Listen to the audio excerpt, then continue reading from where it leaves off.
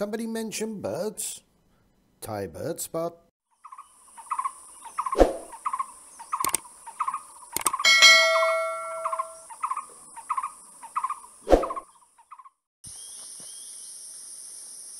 Hi there birdies, and welcome back to the channel once again. And what do we have today?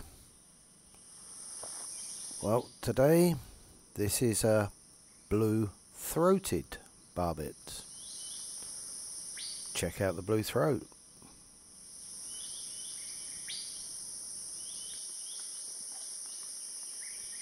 The blue-throated barbet is an Asian barbet, native from the foothills of the Himalayas and Southeast Asia.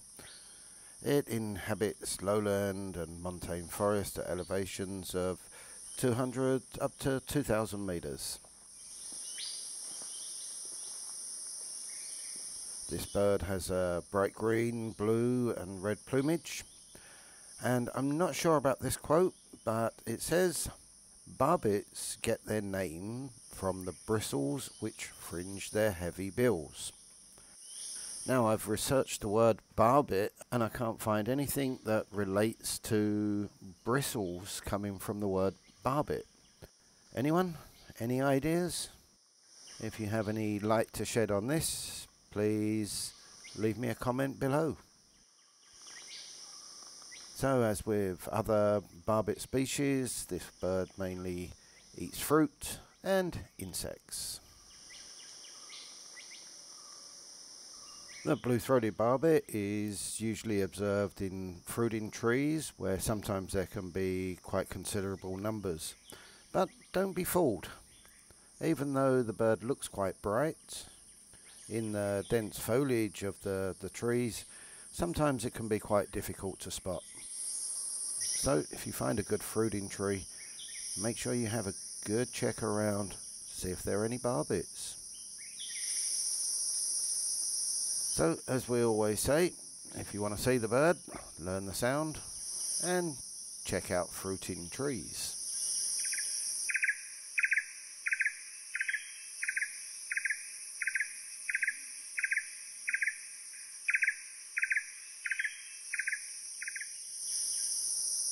Here in Thailand, they tend to nest around late February to March, and also as late as June and July. This one was filmed mid-February, and you can see he's already excavating or digging out his hole.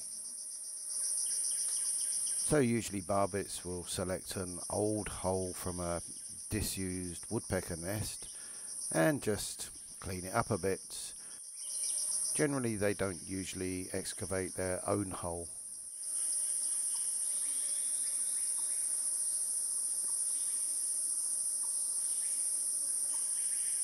But that's also possible in some cases.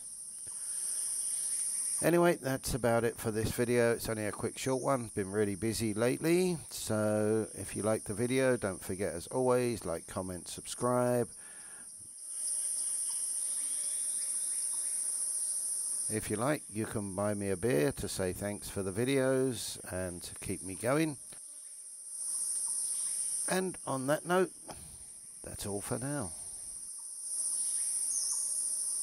So, see you on the next one.